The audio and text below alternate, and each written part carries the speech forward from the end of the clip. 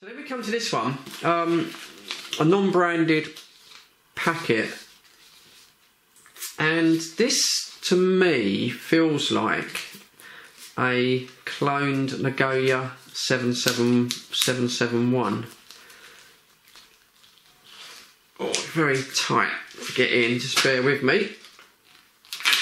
There we go, ripped it in the end. So yeah, this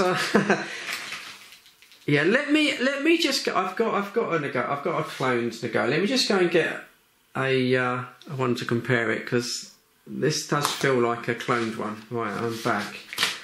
So this does have printing on it. I don't know if you can see that on the camera. Yeah, I think you can. So it does have the TIDRADIO, and it's called a TD771, and yeah, the frequency. But I'm going to say this doesn't feel as good quality as the other two items. This is a very, very cheap.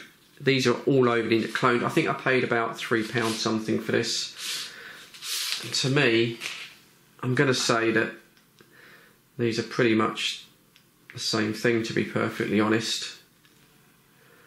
The truth will be in the bottom. So the TIDRADIO one here, if I come into the camera, let me just sort out the focus. Okay, so yeah, sometimes you have printing on the underside of the antenna there, giving you the UHF and VHF frequencies. So if I bring this is the cloned version in, and yeah, pretty much exactly the same, isn't it? You know, they look very, very similar. Very similar indeed. It looks, for the longer antenna, it looks like they've just rebranded a cheap clone Nagoya antenna, which is okay. It is okay, it's fine, but it would have been nice if they would have produced a slightly higher quality version, as it's supposed to be official merchandise. Now, what you find with these longer antennas, and we will test this, you don't necessarily get any longer range as far as the transmit goes. They do receive better. You should get a better receive. With the cloned one, like this one, when I tested these, and I bought about 5 or 6 of these, the only thing with these is sometimes you do get a very high SWR.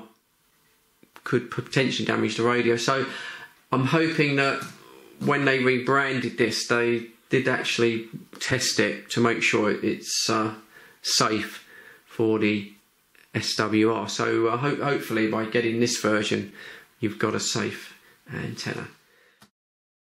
Here we are then, going to do the testing. I thought I'd appear on camera because you keep asking me to. There's no reason really why I can't. So here I am. Anyway, yeah, we're going to do the testing now. Now, a lot of you would have seen this before, but if you're new to the channel, let me just explain. Firstly, we are using the 446 frequencies, which means the radio and the antenna isn't going to perform at its best. We're slightly off frequency, so we're going to lose a little bit of range that way due to the SWR. Also, this place where I am, this is my usual testing ground. We're only about 800 meters or so from the radio. Now, the receiving radio is also inside my house. Again, that's going to affect the range. If you could get the 2 radios out in the open, if you were lucky enough to live in the countryside, and unfortunately I don't, then you would get obviously a lot more range. So you have to bear that in mind. Now, 800 meters isn't very far, especially with this long antenna. So I've reduced the transmit power on the transmit radio here. I've reduced it down to low power, so that's around about 1 watt PEP power.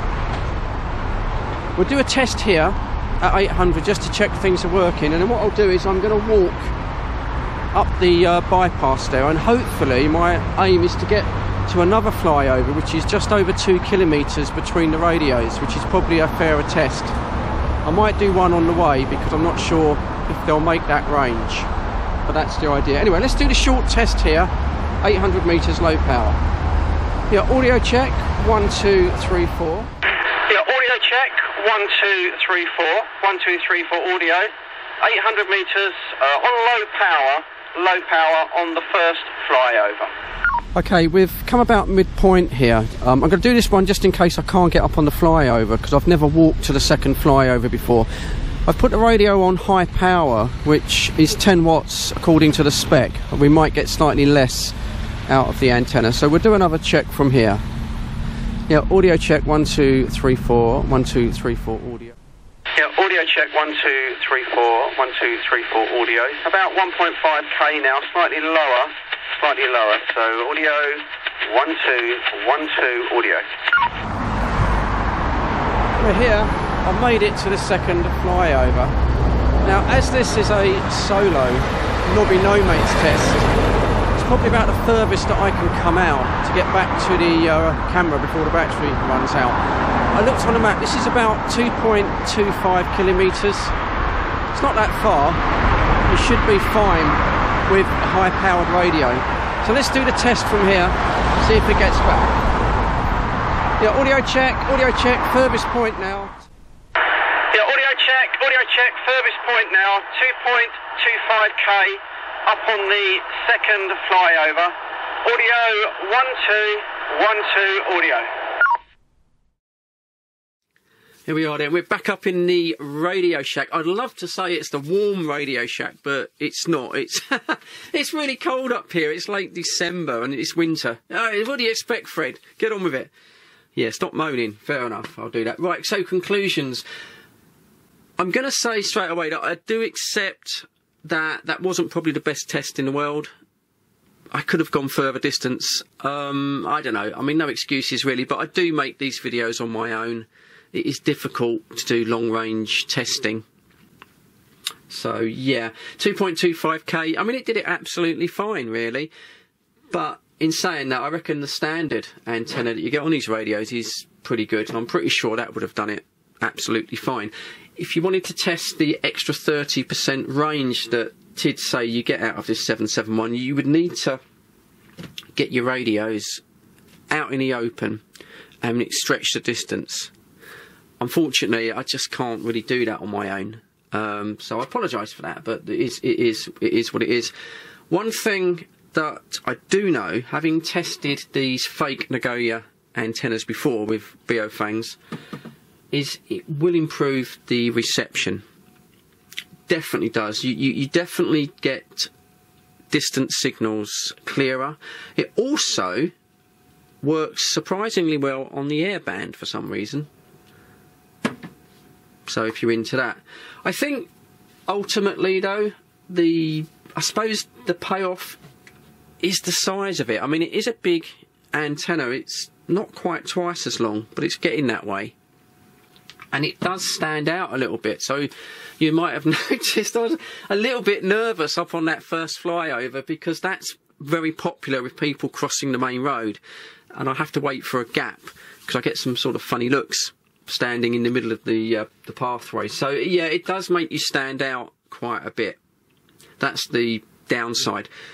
But if you're someone that likes to go out in the open and maybe you want to try and join these PMR nets that are all around the country apparently doing really, really well, haven't really picked up any round here, then yeah, it won't really be a problem. And as I say, the extra length will certainly improve your reception. It might get you on the net or group a little bit easier. And then finally there's the price, and thankfully TIDRADIO haven't inflated the price, so you're paying pretty much the same as what you'll pay for a fake Nagoya antenna.